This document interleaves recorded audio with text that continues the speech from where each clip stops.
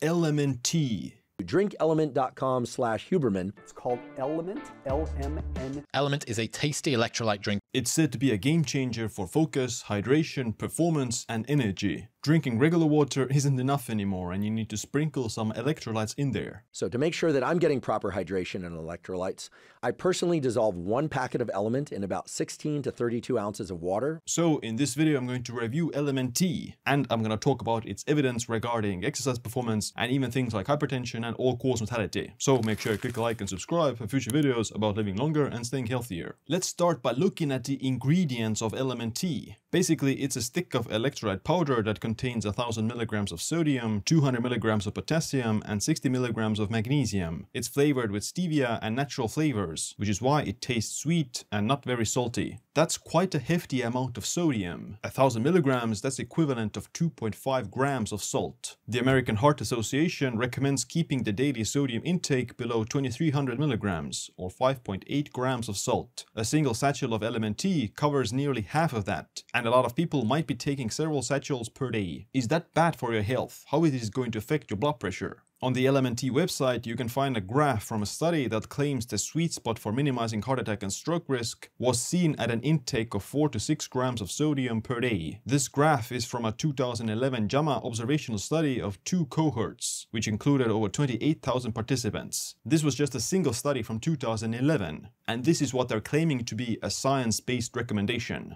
You can find any study to support your narrative or your views, which is why you have to look at multiple studies. In this 2014 study from Circulation, each 1 gram per day increment in sodium excretion was associated with a 14% increase in the risk of coronary heart disease. As a caveat, the subjects in this study were with already existing hypertension. But the point is that there are many studies that directly contradict the main paper LMNT is using in their marketing. Another 2022 meta-analysis of 9 studies on over 645,000 people found a linear relationship between sodium excretion and the risk of cardiovascular events. This is a much larger study with a much larger amount of people than the 2011 JAMA study, and it directly contradicts LMNT's claims. So it's not really like a science-based recommendation in terms of risk of heart disease. This doesn't mean that the LMNT is going to harm people, because a lot of the people who are consuming LMNT are physically active people, so they might need more sodium because they're sweating a lot. We're going to cover the aspect of exercise and sweating shortly, but it's important to get to the bottom of sodium intake and mortality, because it's quite important. So what does the evidence say about salt intake and risk of all-cause mortality?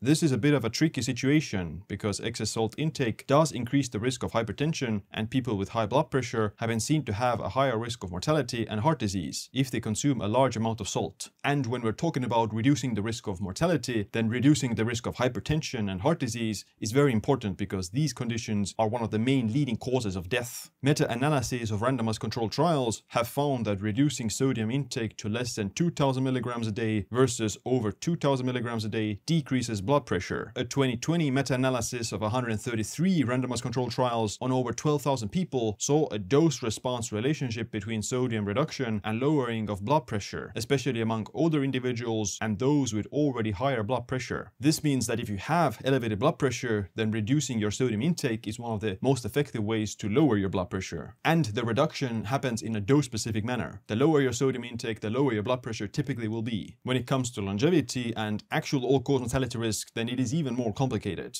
People who restrict their sodium intake usually have higher levels of blood pressure, and because of their higher level of blood pressure, they are at a higher risk of mortality as well. And people who exercise and people who have a normal blood pressure typically don't restrict their sodium intake. That's why you see in a lot of observational studies a U-shaped association between sodium intake and death, with both low, less than 2600 milligrams a day, and high, over 4900 milligrams a day, sodium being linked to greater risk of mortality. A 2021 study in the European Heart Journal looked at 181 countries across the world and saw that sodium intake was positively correlated with greater life expectancy and inversely associated to all-cause mortality. The lowest all-cause mortality was observed at a sodium intake of 4000 to 5000 milligrams a day. That's nearly double the recommendations of the World Health Organization and American Heart Association. However, these findings have to be taken with a grain of salt, pun intended, because the people who reduce their sodium are probably the ones that also have higher levels of blood pressure. It doesn't mean that if you have normal blood pressure that eating 2000 milligrams of sodium a day would be increasing a risk. It probably actually would reduce it even more because your blood pressure would be slightly lower. The main point is that if you have higher blood pressure or you're at a higher risk of heart disease, then the majority of evidence suggests that you're better off by restricting your sodium intake to less than 2300 milligrams per day. If you're exercising, then you can get away with a lot more. So how does sodium affect physical performance? Are there any benefits to consuming this kind of electrolytes? It's estimated that an hour of intense sweating, such as during exercise or when taking a sauna, can result in excretion of sodium as low as 292 milligrams per liter of sweat and up to 8600 milligrams per liter. If you're exercising regularly and using the sauna frequently, then you can excrete well above the recommended limit for sodium of 2300 milligrams a day. If you're also eating a minimally processed food diet, then you might only get about 1500 milligrams per day of sodium from your diet, even if you salt your food. The most common reason for exercise-associated hyponatremia isn't loss of sodium via sweat, but the overconsumption of water. To prevent that, the easiest thing to do is to just drink according to thirst. Adding electrolytes and salt can help with that, but the main issue is just drinking too much regular water and thus excreting the electrolytes. This is something that you don't need an electrolyte powder for either. You can easily replenish all the electrolytes that you lost from exercise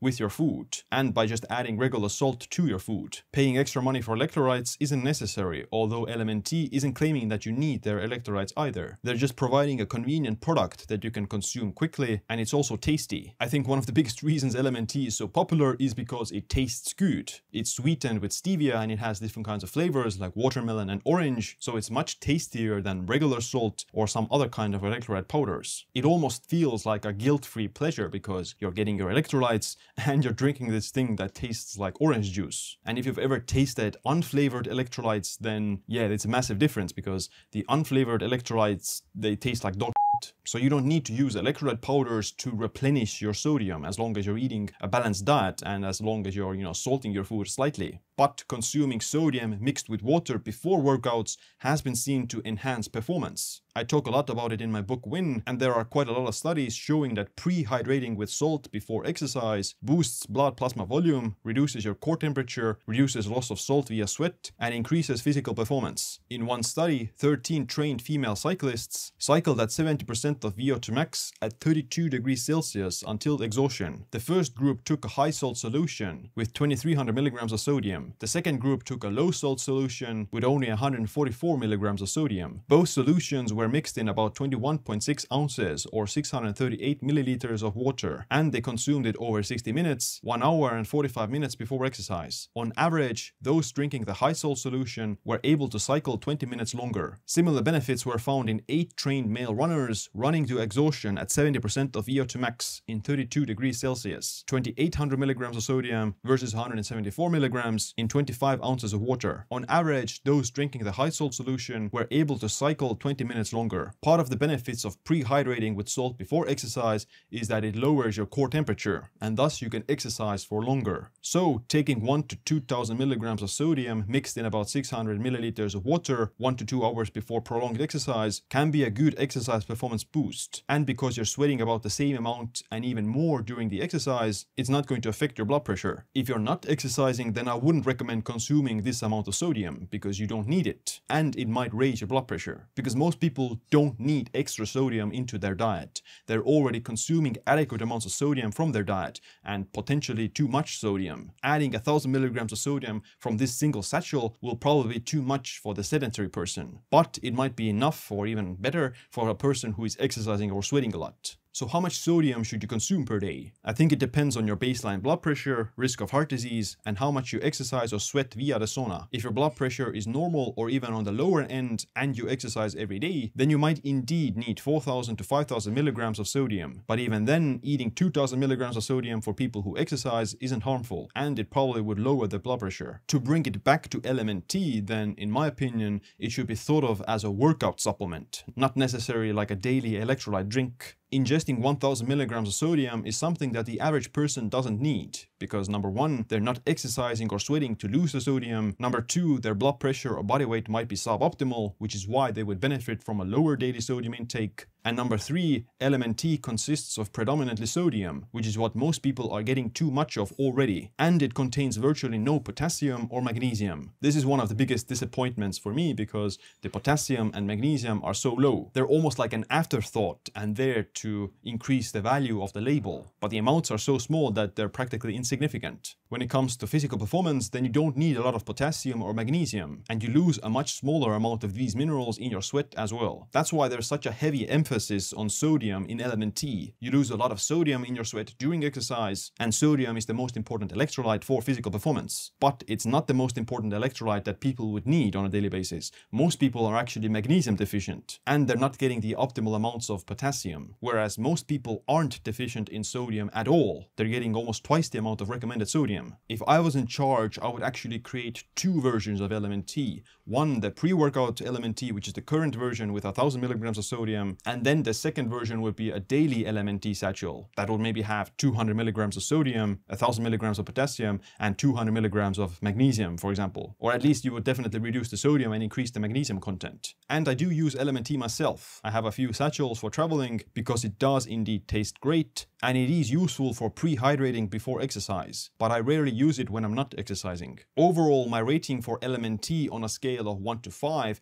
would be 4. It's good that it doesn't contain any garbage ingredients and it just contains sodium, potassium, magnesium and some natural flavorings, but I wouldn't take it if I'm not exercising. So it is useful as a pre-workout satchel or if you're sweating a lot via the sauna, but I don't think it's something that many people would need as a daily electrolyte drink. That's it for this video. Make sure you click a like and subscribe for future videos about living longer and staying healthier. My name is Siim. Stay optimized, stay empowered.